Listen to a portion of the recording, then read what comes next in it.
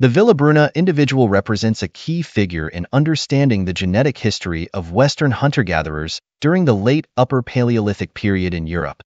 Discovered in the Villabruna rock shelter in northern Italy and dating to around 14,000 years ago, this individual's genome has provided significant insights into the population dynamics of post-Ice Age Europe.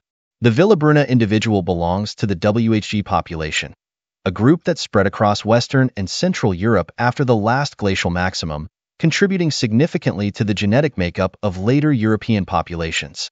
With PCA-based ancestry calculators such as G25 or Eurogenes K13, the closest modern Europeans to Villabruna are Latvians and other Northeast Europeans. With the Eurogenes K13 Enmonte Oracle, Villabruna scores a mixture of North Swedish and Estonian.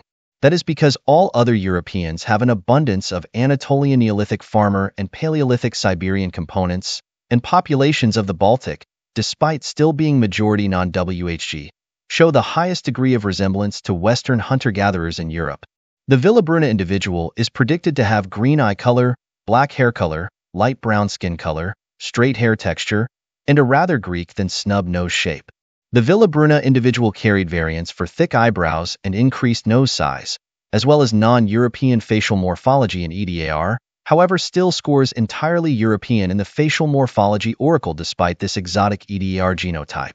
When it comes to the polygenic warrior versus warrior trait, Villabruna was a warrior. This is a common phenotype in Europeans and very uncommon phenotype outside of Europe. Warriors have lower activity of the COMT, MAOA, and MAOB enzymes and higher levels of dopamine, and because of that struggle in stressful situations when the natural production of dopamine is already high. Villabruna was predisposed to an intermediate number of D2 dopamine receptors and a roughly average score for both bipolar and schizophrenia. Villabruna was predisposed to an intermediate level of serotonin and an average score for depression. Villabruna had an average predisposition to autism. Villabruna carried 2 out of 6 variants for lactase persistence, but didn't carry any of the recent ones that are exclusive to Europeans.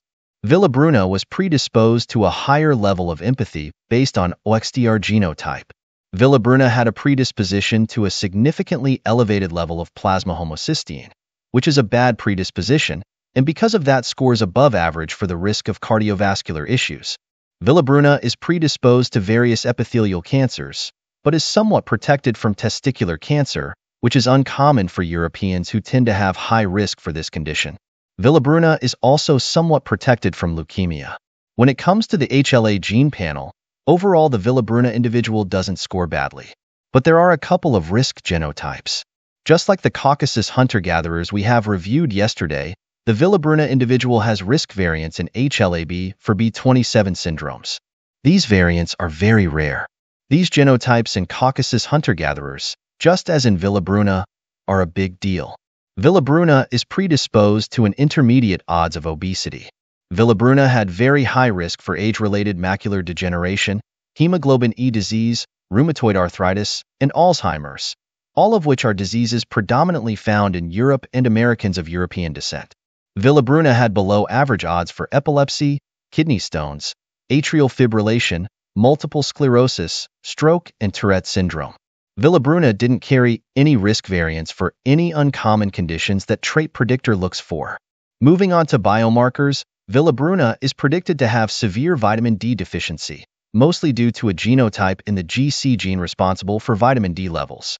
Villabruna is predicted to have average levels of LDL and HDL cholesterol, average level of hemoglobin, average level of iron in blood, average level of sex hormone-binding globulin in blood, average blood pressure, and average red blood cell count in blood. Villabruna deviates from the average significantly when it comes to glucose levels, where he is predisposed to lower levels, which is good.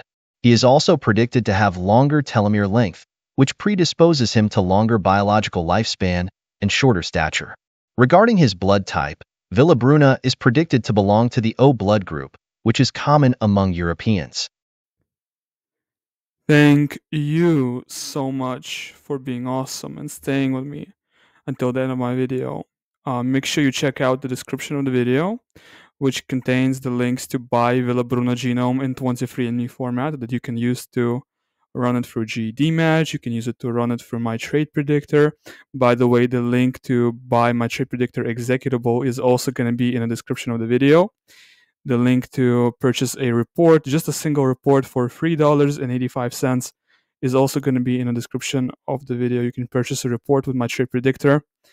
It is very cheap and very good. So make sure you get that. And also, of course, I need to say thanks for watching. I really appreciate you guys, my audience. Thanks for watching my videos. And of course, do leave a like, comment, share, and subscribe if you enjoy my content. And goodbye.